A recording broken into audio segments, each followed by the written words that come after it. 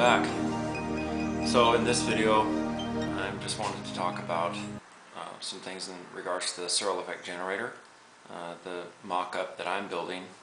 This is one of the rollers that I've already created numerous times in the past, my other videos, and they are all magnetized together. So right here, I have this magnetic viewing film. It's like a real flat surface and a real glossy surface to view fields. I've done with these magnets here. This is your typical speaker magnet, 3/16 inch and a quarter, and then I took another one and put grooves in it, change around the parameters of the field. I'll show that in a second. And this is a neodymium ring that I put just these notches in with a diamond cutoff wheel. It also changes around the parameters of the field. So as you can see here, you have your top and bottom layers. That's the magnet, obviously.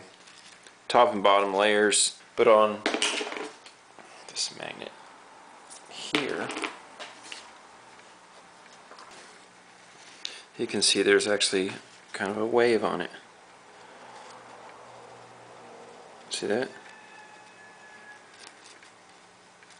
It's not all symmetrical like the other form of magnet. The field goes up, it goes down, it goes up, it goes down. Just by putting these grooves, obviously here it was kind of angled. And the neodymium is what I wanted to show off. So as you can see, it's slotted. And in here you get, so you can kind of see,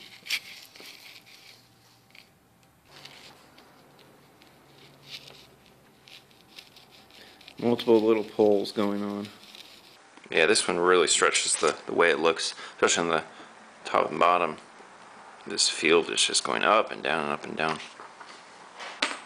The other thing I'd like to show that I'm working on is designing a magnetic field that has a sine wave in it, just like Searle's. Of course, he didn't cut magnets to do that. He imprinted the fields using specialized coils and energizers. This is just ring magnets that are cut and put together. But with it, you do get your wave. Up and down and up and down.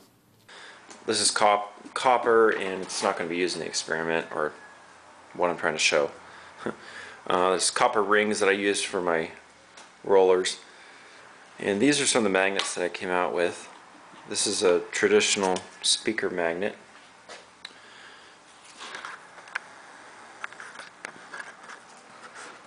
And what I've done with this one is I had a really small diamond blade. It almost looks like a tire or something, but I put grooves in it and it actually changes around the shape of the field instead of just being a real flat field.